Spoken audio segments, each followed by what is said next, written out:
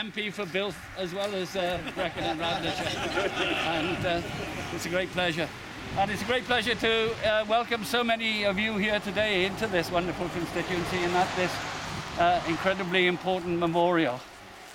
We meet here always at this time of year when the days are getting shorter, when the weather's getting more bleak, when our spirits are a little bit low, I guess, at this time of year. But we come here so that we can be replenished with that energy and vigour that Llywelyn so much encapsulated, and the stories about him tell us. I think every year I come here, unfortunately I wasn't here last year, there seem to be more and more people here, and I think we might need a bigger mice, a bigger field very shortly in order that everybody who wants to come here can come. Okay.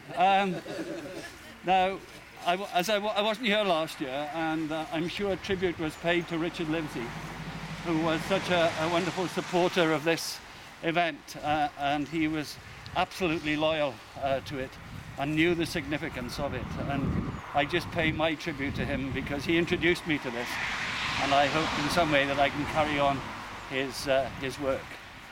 You know,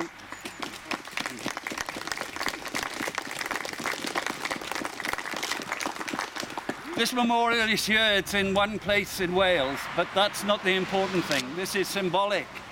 But the important thing is that the work and the vision that Llywelyn had is carried on throughout Wales, and that has been passed down from generation to generation.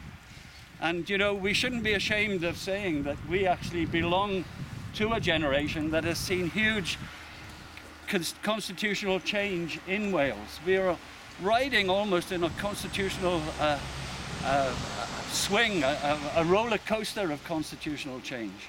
And only this year, of course, we've had the referendum that brought extra powers for the Assembly to give them the same standing over the issues in which they've got control that other parliaments have throughout the United Kingdom and indeed throughout Europe, as was said earlier. And that's not all. That's not all. We are now participating in a consultation so the Assembly can raise its own funds, and that's so important. You've got to be responsible as a politician. You've got to be responsible not only for how you spend money, but how you raise money as well, and that brings greater maturity. And so we're all participating in that, and I find that hugely and very, very exciting as well. We heard today, you know, that Llywelyn had all the virtues of his grandfather and none of the vices. What we need to do is to ensure that we build upon those virtues that Llywelyn so admirably demonstrated, of bringing people together.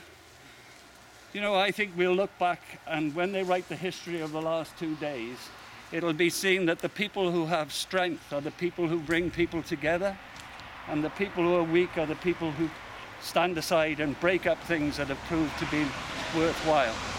We in Wales, and people in small nations throughout Europe, throughout the world indeed, have a real purpose in bringing people together. And when we come here every year at this time of year, we rekindle that enthusiasm and that determination to be a bringer together of people, to make sure that we work together and we don't break apart. Because breaking apart is weakness, coming together is strength. And that's what Llywelyn tells us.